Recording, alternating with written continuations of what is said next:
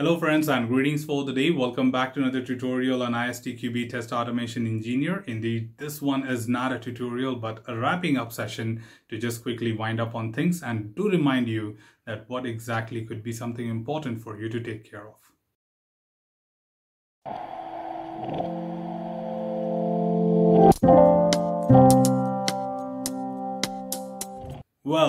Well, finally we are at the end of this particular playlist. It takes really a hard work at any point of time to build such playlist, which certainly helps you with all sort of preparation without attending a training in the classroom.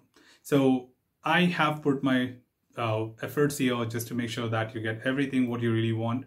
Now it's time for you to put that equal preparation, and that's where your preparation matters a lot. The training can give you the details, what you really need in terms of understanding the context, but preparation part from your side plays an equal value to succeed in this examination. So you should never underestimate the preparation part which you should do. But anyways, thank you for making it up till here. And it is very, very crucial that you completed the entire playlist. But it is very important to make sure that you remember everything what you have been through. There might be a lot of content which you have never dealt with in the real world, so it might be difficult to remember. So try to put your efforts more on that particular area and try to make sure that you especially concentrate with more details and examples there. So you need to identify what your weaker areas are and what exactly will you do to remember them better. And there will always be something like that, right? For every one of you, you may have something different. So that's where we would like to have this quick conclusion session, which would even wrap up on other details once again. So on your screen, we have the information that is chapter-wise breakup. So chapter 1 will have 3 questions, 2 will have 5 questions, 3 will again have 6 questions, then we'll have 4 with the 4 questions. Chapter 5 will have 6 questions, chapter 6 will have 4 questions, and chapters 7 and 8 will have 6 questions each. So all in simple word, I can say that chapter 1 is pretty to the point, so they have less contribution, but all other chapters almost have similar contribution to the examination.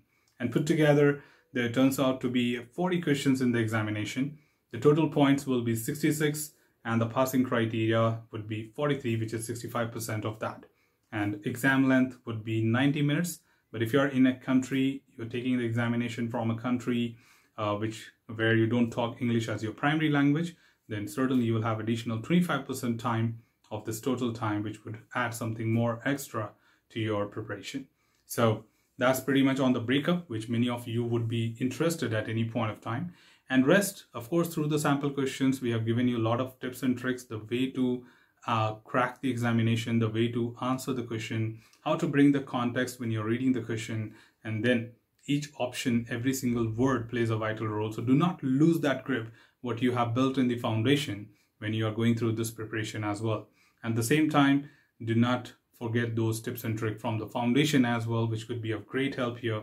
And at the same time, try to see the rest of the questions from the mock paper. Many people would think of looking for some dumps. Let me tell you, these are specialist certifications, and except that one mock paper, you would not find anything on the internet as well, not even from the fake people, okay? Because these are specialist certifications and creating mock papers for them are very hard. But however, you can just give it a try with the ChatGPT, and ChatGPT can help you to generate some random questions, and then based on that, you can try your preparations. But remember one thing, ISTQB examinations are not about dumps. The questions can be anything, no matter what you're prepared. So syllabus plays a vital role, your confidence plays a vital role, and understanding the structure is enough with one mock paper as well. So there's no point having more mock papers. However, should you wish, you can try some of the other sources, which is like ChatGPT, etc., to generate the automation sample questions. So that's pretty much what I had from this particular tutorial. We would look forward to see you again in one of the other tutorial series with other certifications. And at this point, all I would like to wish you is very all the best. Thank you so much for making it till here. I'm glad that I could help you with all my knowledge and give you some kind of confidence which can help you in the certification process altogether. Thank you so much for being here. Indeed, it was a great pleasure sharing my knowledge with you. So that's all from this short tutorial team. Should you have anything else, feel free to comment below. I'm always there to address your queries and answer them well. Till then, keep learning, keep exploring, keep understanding the context. Thanks for watching the video team and happy learning.